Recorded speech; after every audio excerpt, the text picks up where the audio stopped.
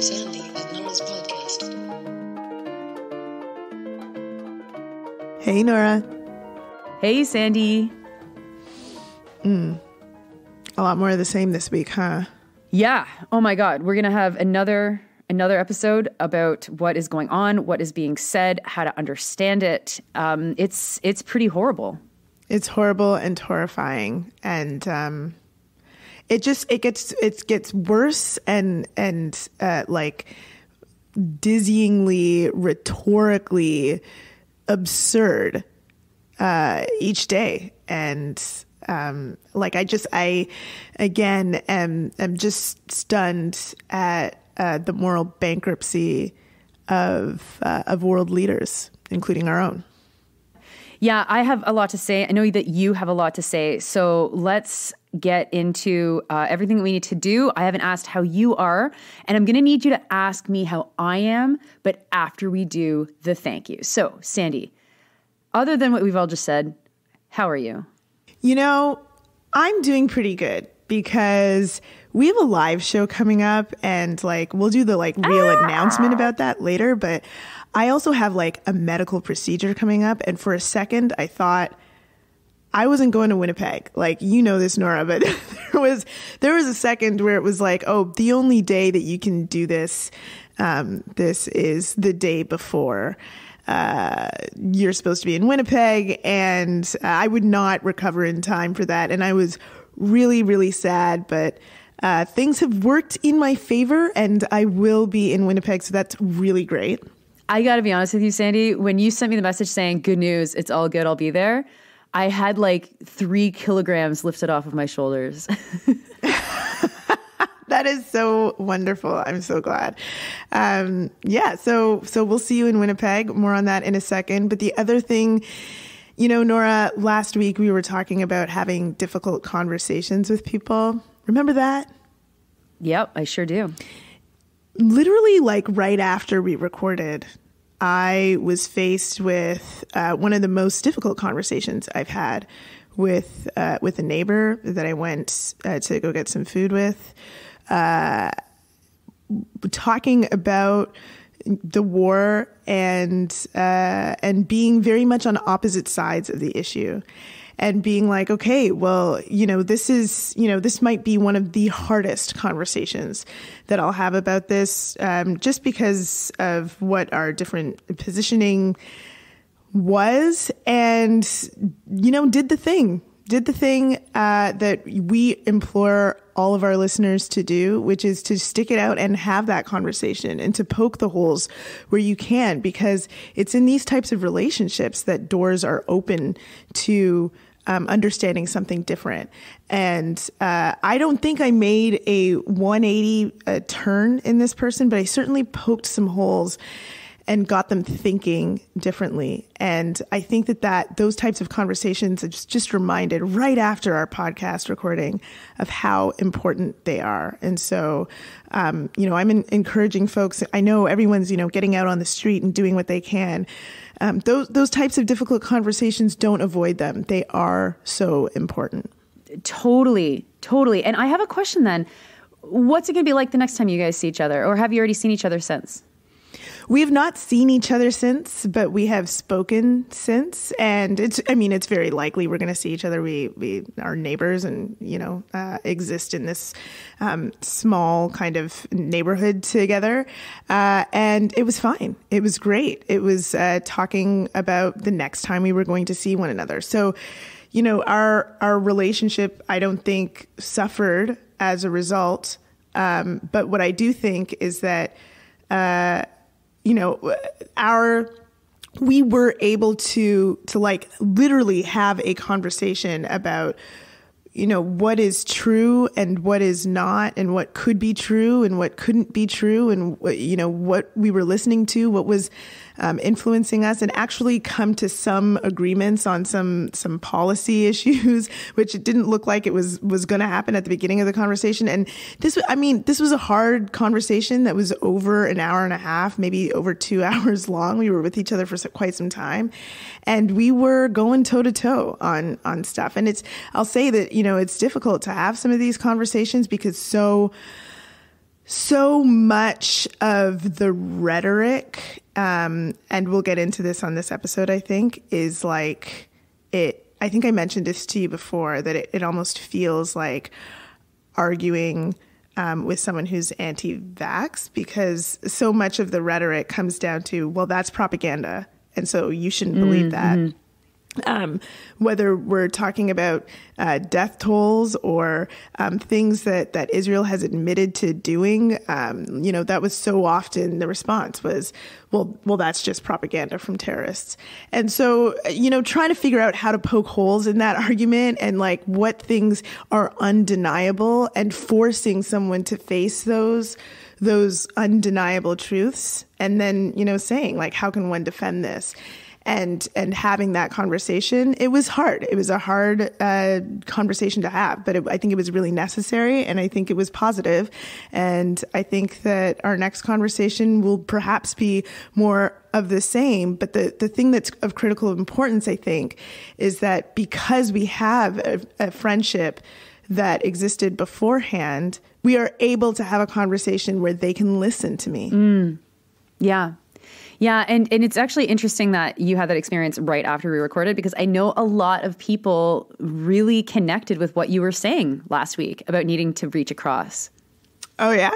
Yeah, like we got Did you hear from people about that? We got a lot of replies from people saying that they really felt energized and turned on and excited by your comments specifically about doing that. So, I mean, that's life, and you live life, and of course that's going to happen to you too. So I love that. I love that. I love that the stuff that we talk about on this podcast is so real and applicable to existence that it can then be used by us too. Yeah. The day after we record. Yeah, totally. And like, look, like I said last week, it was uncomfortable. I'm not going to deny that. It was like uncomfortable to realize that we were on different sides of this issue.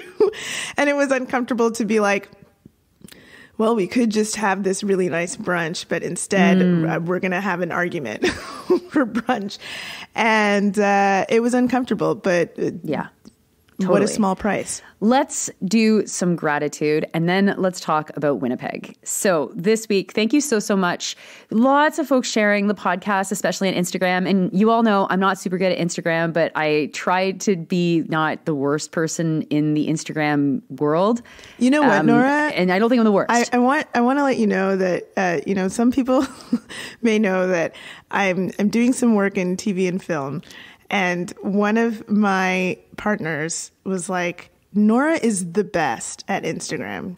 Can we please hire her to do our Instagram? And I was like, is this a joke? And she was like, I am truly not joking. This is the worst idea. I love everything that Nora does on the Sandy and Nora Instagram page. Can we ask Nora? And I was like, Nora would never do that, but I also would never ask because she's actually terrible at it. So anyway, not everybody shares my opinion. So there you go. Wow. Yeah, they should, though, because you're right. And do you want someone who hates movies promoting your movies? I'm not sure about that. Maybe, actually. I don't know. You know what? This week we had a lot of folks show a lot of support. So thank you so much for the suggestions and the sharing of the episodes. We really rely on you for that. And also thanks to everybody who changed their donation at patreon.com/Sandy and Nora or donated for the first time, especially this week. Thanks to Mark, Lou, Samuel, Ghost Porcupine, Laura, Kathleen, Nathan, Alex, and Charlotte. Thank you so much. Okay, so everyone, November 24th, if you are in Winnipeg or if you're close to Winnipeg, if you've been thinking about a reason to go to Winnipeg, November 24th is the day to go to Winnipeg because we will be there at the Winnipeg West End Cultural Center doing a live show of Sandy and Nora, and you don't want to miss it. You can get your tickets just like before on thepointofsale.com. Just search Sandy and Nora in Winnipeg. It'll come up and you can buy your tickets there. And don't forget to tell your friends about it. The number of people I found after our Toronto show who are like, what, you did a Toronto show? It's like, it's hard to advertise this stuff. I don't know what to tell you. We need your help. So if you're in Winnipeg, you got friends in Winnipeg, tell them about the show. It's going to be lots of fun. And you know, who doesn't want to be together on a snowy November night at the end of November in Winnipeg? Oh, I'm so excited. So excited. Yes. Okay, so Sandy, ask me how I am. I'm nervous to do this, but I hope you're okay. But I'm going to ask, how are you? Okay, so I am really good. I'm really, really good. What? Okay, that's not what I was expecting. That's great. Yeah. I talked a couple of times on the show about the transit campaign in Quebec City, right?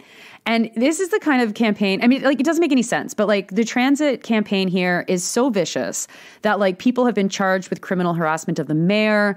People have vandalized my apartment with like anti-tramway slogans that they've written on it. I get really horrific messages from people who are like really, really anti-tramway.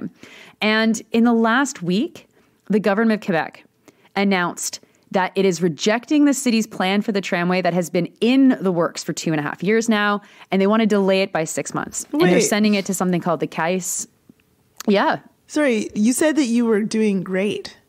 I'm not at the great part yet. Okay. All right, continue.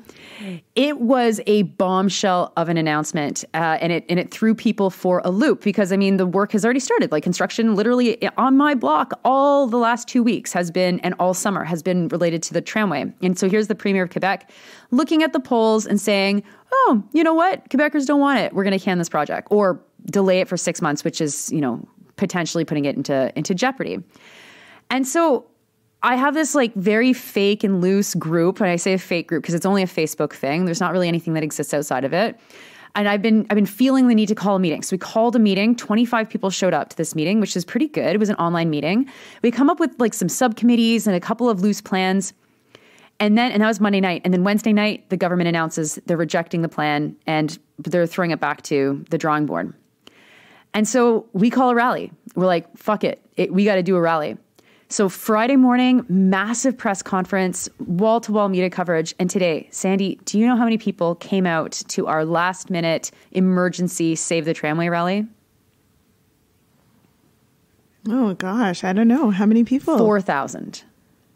4,000 people showed up at a park in downtown Quebec City saying that they wanted to save the tramway, and everybody had big smiles. There were amazing homemade signs. I mean, our level of coordination was very, very low. So like we've got like placards that you can put in your window to say that you want the tramway. So we just brought those, and it was 4,000 people marching from Le Grand Théâtre down to the National Assembly. And I mean, it was so big that like, you know, most people listening to this podcast won't know what this means, but like, I got pushed towards this interview. They're like, oh my God, Nora, you have to do this interview. Go, go, go, go. And I get pushed. And this guy's like, who's the spokesperson? And I'd already talked to TVA. I already talked to Radio Canada. So I'm like, I don't know who this guy is. I don't really, you know, I've lived here for 10 years, but I don't, or 11 years, but I don't know all Quebec kind of like personalities. And they're like, it's her. She's the spokesperson. Nora, you're going to be on Info Man.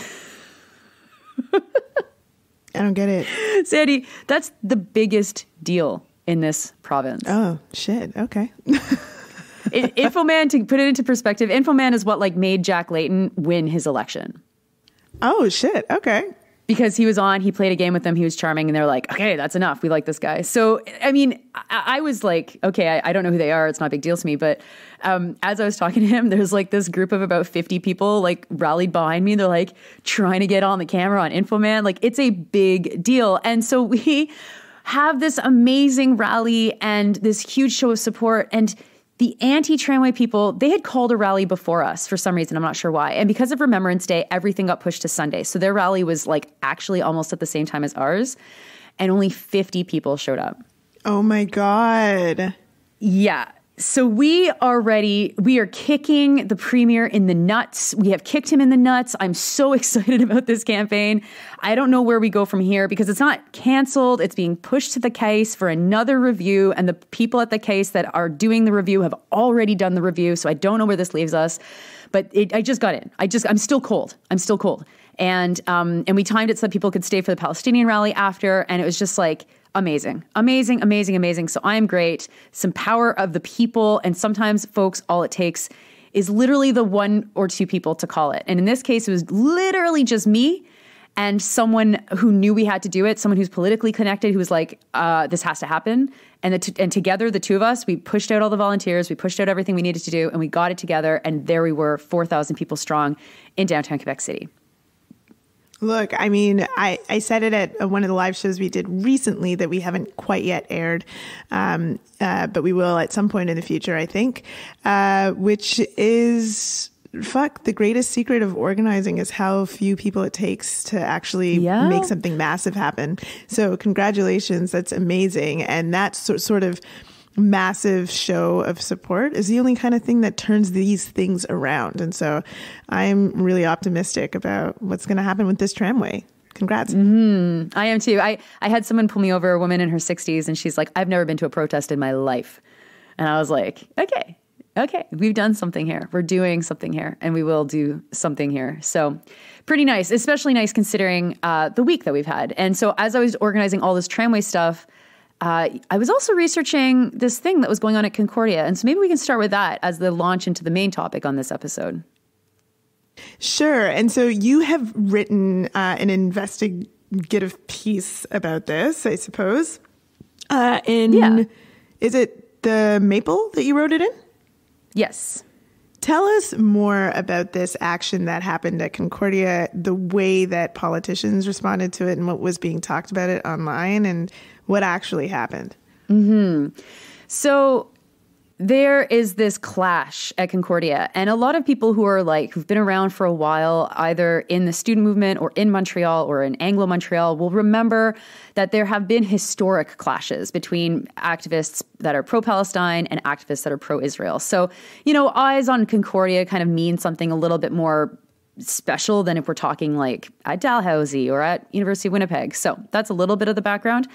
This, videos surface of a clash, of a lot of yelling. The videos are all from the side of the pro-Israeli protesters. So they're all showing like very angry, very passionate protesters from the Palestinian side.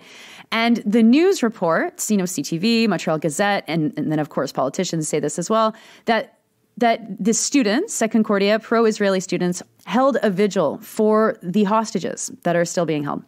And that pro-Palestinian activists showed up and attacked them during their vigil. And this is literally what they aired, the line from the students that organized this pro-Israeli thing.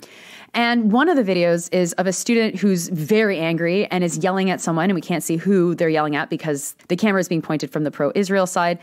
And the student calls someone a cunt and a bitch, and this gets turned into the student using the K word, a very, very horrible slur for Jews. And it becomes like exploding anti-Semitism on our campuses is the line. Now, importantly to note, this is also happening at the same time that 2 Jewish schools get shot at. And there's been a 3rd Jewish school that has been shot at as well in Montreal. So there is increasing anti-Semitism and violent anti-Semitic acts. But this Concordia thing gets lumped in to that increasing anti-Semitism as if to say, oh my God, the Israeli students can't even have a vigil without being attacked by the pro-Palestinian side. I did see some of that also going around online, and it seems like there's a lot of mishearing words that is being described as anti-Semitism online. I saw another tweet that was like calling out Trudeau and an organization claiming that another slur was being used, another anti-Semitic slur was being used by these people who were calling out Trudeau. So it was very, very muddled. So what actually happened? You spoke to some of the students who were there, right? I spoke to quite a few students who were there, and it's really a fascinating kind of example of how propaganda is so easily made out of anything. So here you have 2 tables that get booked beside each other. Administrative error from the student union, and they've admitted that. And one of the tables is booked by Solidarity for Palestinian Human Rights, SPHR. They are selling keffiyehs, and the keffiyehs are to fundraise for people in Gaza, and they're trying to mobilize people for an action on Thursday, the day after. At the same time, at the next table over is a table booked by Hillel. And Hillel is a Jewish student life group on campus. They exist all across Canada. Hillel offers their table to this group that was just founded in the summer called Startup Nation. And the idea of Startup Nation is that Israel is the only really true startup nation in the world, that it's a startup and it's technologically, I don't even know, advanced and cool and all the good stuff about startups all wrapped up in the nation of Israel. So this is a group that is like a Zionist group, a nationalist group for Israel. And they have a vigil, and the vigil has a table setting for Shabbat to recognize that there are people who are being held hostage who have not come home for Shabbat yet. And on the other side is this lineup of people for keffiyehs. And there are more than 100 people in the line for keffiyehs. They run out. They have to get more. It's like really, really popular. And for a couple of hours, the two groups are fine. They're operating side by side and there's no problems. But when the folks from SPHR showed up to set everything up, some group, and Startup Nation was one to take it down, so we can assume it was Startup Nation, plastered the first floor of the building with posters, including all over the escalators, which felt pretty hostile to the students with SPHR. It was also not allowed. They had to take the posters down.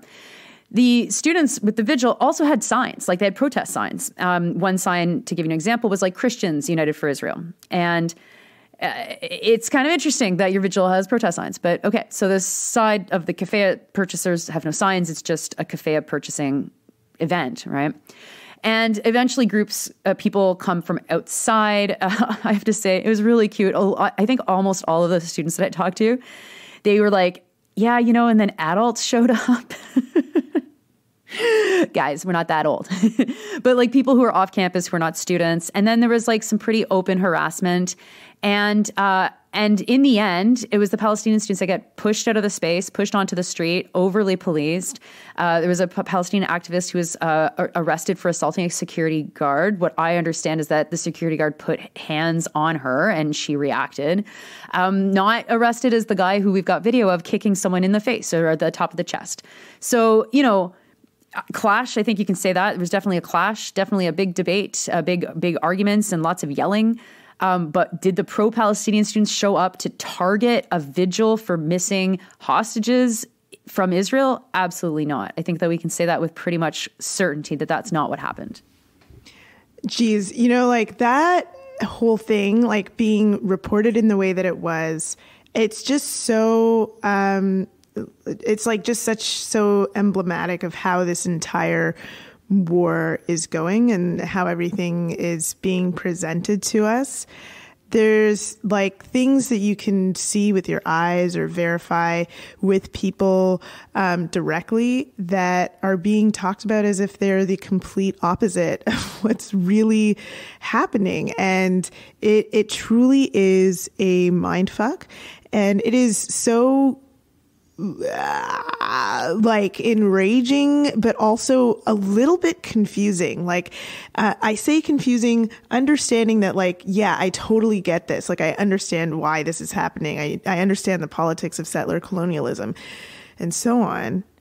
But I guess I'm just still a little bit stunned at how willing many, world leaders are to even throw away their own power, it seems like, because the amount of people that are getting out on the street to support Palestinians and to say, at the very least, there should be a ceasefire. But again, many of these protests are going even beyond that.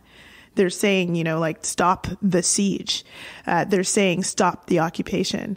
At the very least, to call for a ceasefire, a lot of these politicians are, it seems like, willing to throw away their own power in their own countries to uphold the really like the ugly lies that are being told to justify collective punishment.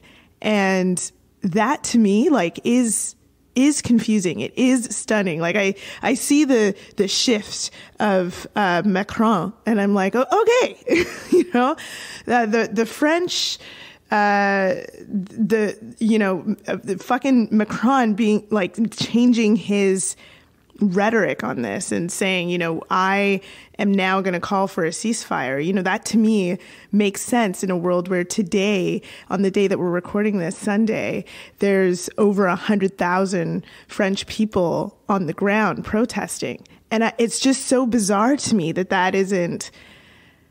I think it will eventually happen, but it is taken quite some time for world leaders to really shift where they're at on this.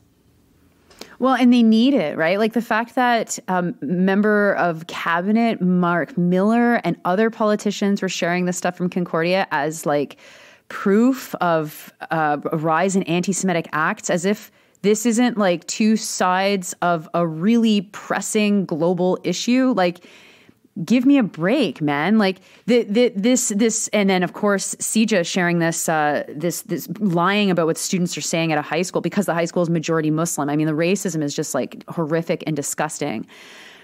But this is the contortions that we are subject to while our politicians maintain a position that is untenable. The information coming out of Al Shifa Hospital in the last 24 and 36 hours is unbelievable. You've got Médecins Sans Frontières saying, oh my God, like who is listening to us? Who is listening to us? And you have Zionists online saying, well, MSF are actually anti-Semites. And it's like, no one believes you. No one believes you that Doctors Without Borders is actually an anti-Semitic organization. Not a single fucking person believes you. Why are you saying that? And it's because these contortions are more deep and more ridiculous as the untenable continues to get defended. And, I'll mention Jesse Brown. I mean, Jesse Brown from Canadaland has been saying also similarly bizarre things like, oh, this Jewish-owned bookstore has been attacked. And you're like, oh my God, okay, let's click. Oh, you're talking about Chapters Indigo. Okay, I guess it's Jewish owned. Heather Reisman is the owner, and she literally gives money to like the IDF, and they've been protested for years. And why don't you guys? Why aren't you targeting businesses that aren't owned by Jews? And it's like, actually, they were. Here's all the actions that we have been doing. It's an untenable position to hold. And the contradictions, as they become more and more untenable, will become more and more ridiculous, which, as you called it, is a mind fuck. We are getting mind fucked right now. And it feels really weird, to say the least. Yeah, totally. And one of the weird things that you learn in law school is like to take facts and make completely opposite arguments off of the same facts, right? Like you can take facts and like make an argument based on the facts and what the facts are telling you. And then you can make a completely different argument, like a totally 180 argument based on the same facts if you are talented enough at doing that. And it's like one of the things that you're like trained to do, because if you're in the middle of some sort of court case and you can't argue on the facts are there, the defense needs to argue something completely different than the prosecution, right? And it's like that's also ridiculous. Like as you sit there learning how to make facts look like they mean something different than what they mean, like it's ridiculous. Like you're like, wow, this is immoral and ridiculous. And so like watching that happen on a massive scale with the consequences that are embedded is like you mentioned Al Shifa Hospital. Like the news coming out of that hospital, the fact that the hospital is no longer operational, the destruction of the cardiac ward, the people who have died who were in intensive care because there was no fuel, there was no electricity, there were no resources, people who should not have died, the targeting by the tanks and snipers, people leaving the hospital, patients, because they're forced to. And And, looking at all of that, like not all of that. I know that there's some, folks who are online who will say like, well, where are you getting your information from? Maybe that's not a trustworthy source, but they're coming from multiple sources, including aid workers who were there on the ground and including the World fucking Health Organization. And to look at that and then say anti-Semitism, or to look at that and say, well, Hamas was there or something. It's just, I think, propaganda is a really important tool. But to see the way that people are talking about these facts, the way that indigo was discussed by Jesse Brown, like all of that stuff is just so unconscionable. It's so like there's no justification. Like just like look at what Israel is saying itself. It's like you watch that, you see the doctors, the nurses who are there, who are telling us directly what's happening. And then the response from Netanyahu is like, no, this isn't true. We actually offered fuel to Al-Shifa Hospital and Hamas said no. And it's like, like, what's happening? We found a pristine copy of Mein Kampf on a child. Like what?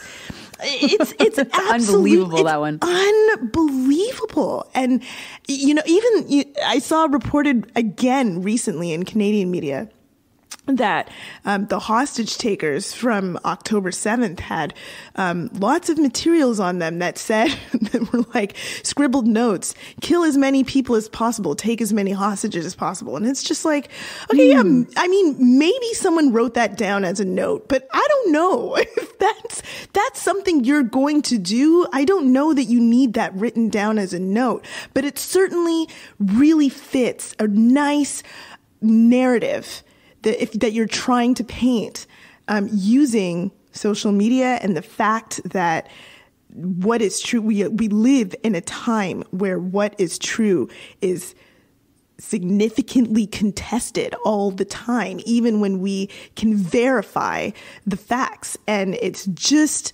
frankly fucking unconscionable that this is the way that people are engaging in this. Mm-hmm. Yeah, I had a major antidote to all of this propaganda swirling around everywhere. It was last night. I had dinner with someone who's from Gaza. And he's not just like originally from Gaza or anything. He came to Canada for a couple-month research fellowship, a partnership. The government of Quebec, or the Quebec research group FRQNT, actually has this incredible program with Gazan professors where they can come to a Quebec university. There's about 30 of them chosen every period of time that the program runs. And this individual was part of that program. So he came to Canada 2 months ago or so. And he didn't bring his whole family. He has 5 children between the ages of 8 months and 11 years old and a wife. And they were in East Gaza City. They lived in Gaza City in the eastern side of the place. Yeah. And so they fled. He showed us pictures of the rubble of their house. He showed us pictures of IDF tanks rolling down the streets of Gaza City. And he says, this is my city. Like, imagine tanks rolling down your city. Like it's impossible to imagine. And then you look at it and you're like, that's my city. And there's tanks rolling down it. There's pictures of Israeli soldiers holding up Israeli flags as if they've reclaimed Gaza City for Israel, which is literally all that's happening here, right? Like, let's be very clear. And his family has fled to Khan Yunis, and he is stuck in Canada because he can't go back. He can't fly to Gaza right now. He can't meet them somewhere because they can't leave Gaza. He can't apply for asylum in Canada because then he'd lose his passport. Any chance of seeing his family ever again soon goes out the window because of Canada's asylum claim system. And so what's he supposed to do? Luckily, the university is supporting him and he has a place to live and he's supported. He's able to survive. But he can't do anything.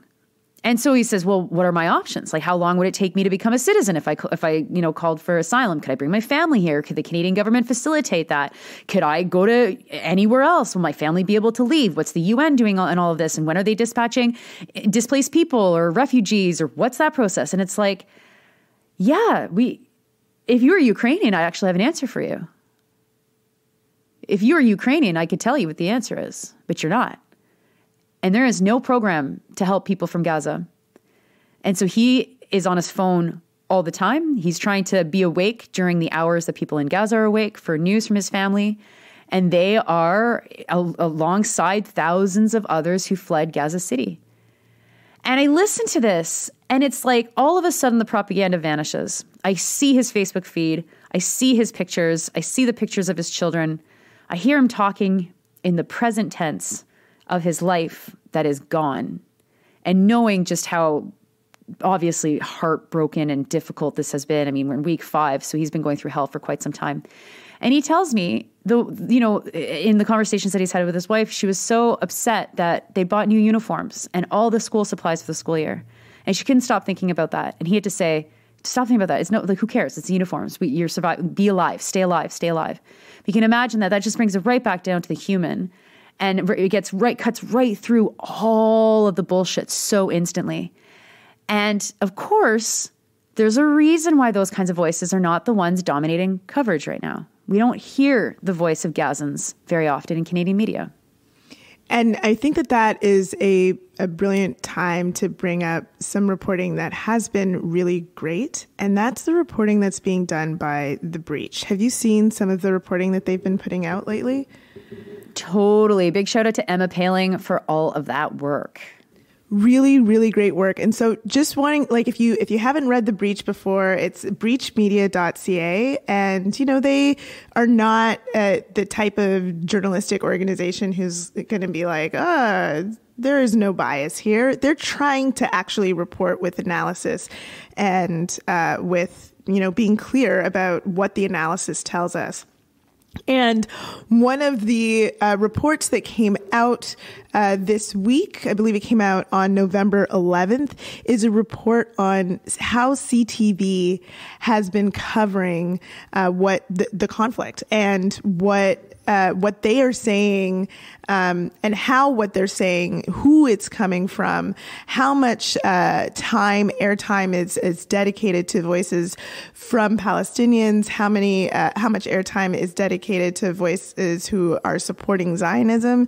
And I mean, I'm sure I'm not going to surprise anybody by telling you that it's not great, folks. That the analysis that they've put out shows that.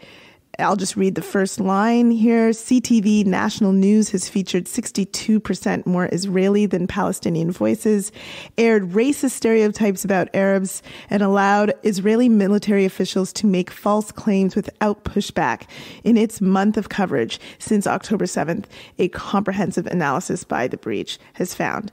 And it's like that kind of reporting that we have been really missing in Canada and missing in this conflict. And so shout out to The Breach for that, and I hope you all take a look at this report.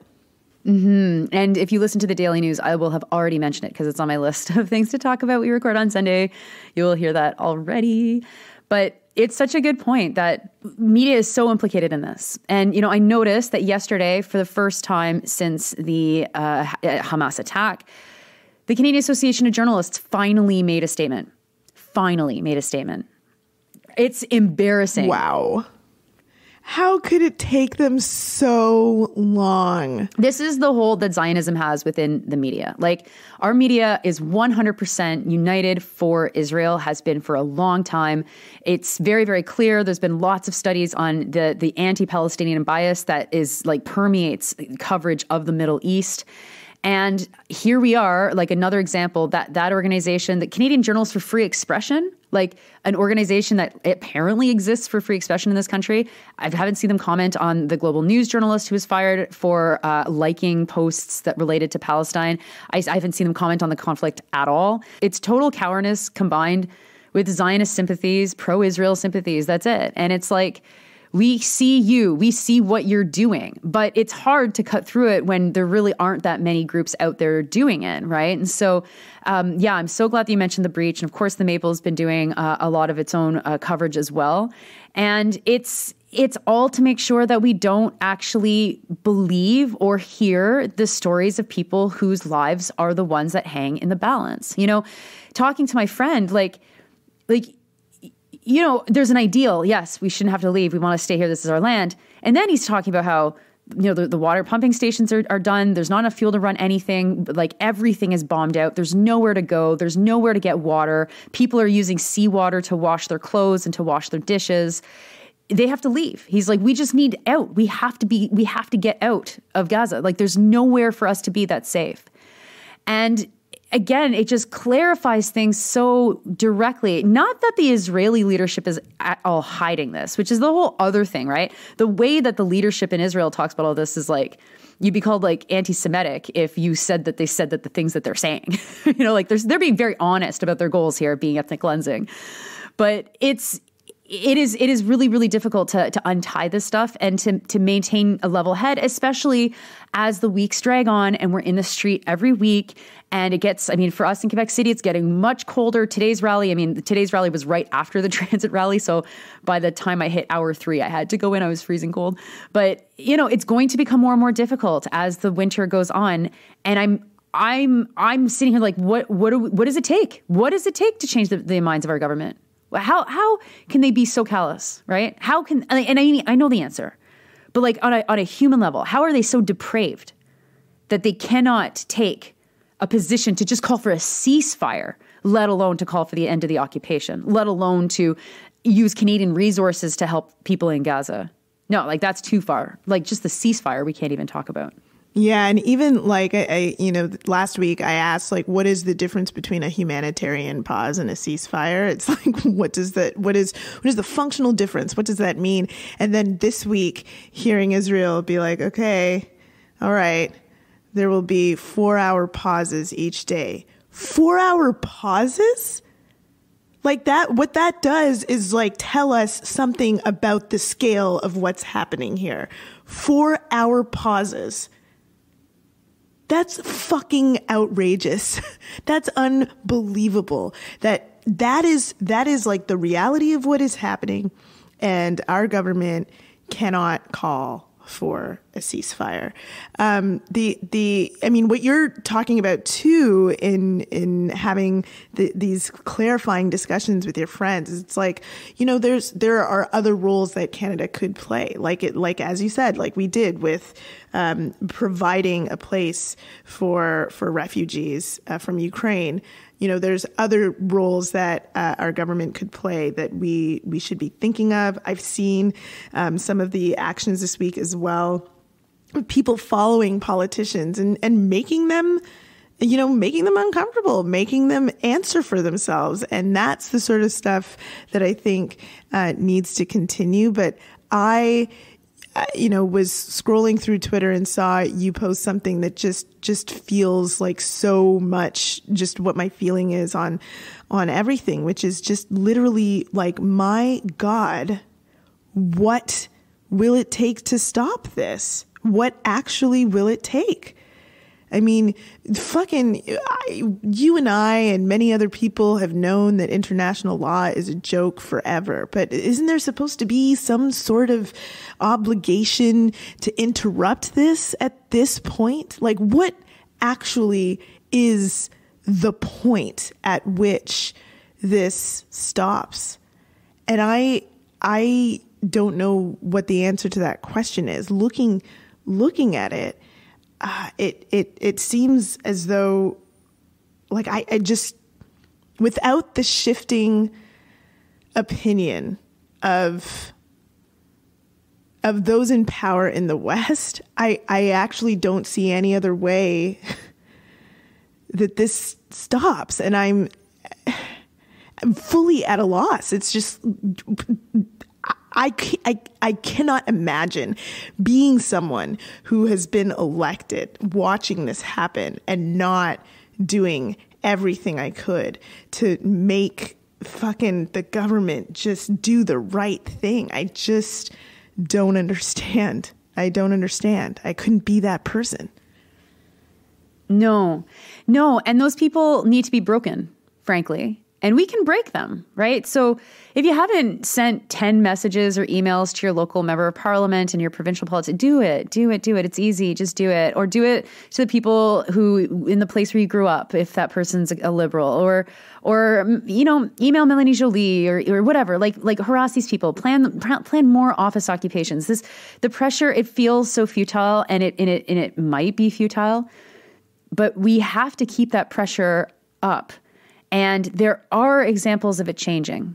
Macron coming out in favor of ceasefire is not something I had on my bingo card. I'm actually totally surprised by that. And that's not coming out of nowhere. Mm-hmm. That's because there has been intense pressure in France. And Macron is the first of the Western leaders to take a better position. It is a matter of time. In France, where they banned protesting. I know. On this issue, okay? In France, where they banned protesting on this issue, hundreds of thousands of people out on the street week after week, and the president of France changing his position. It's amazing. It's amazing, Things and it's are possible, and we can't give up, as we say in French. On lâche pas, on peut pas lâcher, and that's the only thing we have is this strength in the streets and other creative actions. So. Congratulations to the World Beyond War. You folks are amazing. Those are activists who've been united to shut down war industry, businesses all over the country. Look up World Beyond War if you're looking to get involved in something. Organize a local occupation of your local MP's office, or show up with painted blood on your hands and put them on the windows. Like anything. Keep the pressure up. It will work. But I think we can hold that idea in our mind at the same time as the loss of a idea of what's going to take to change their minds.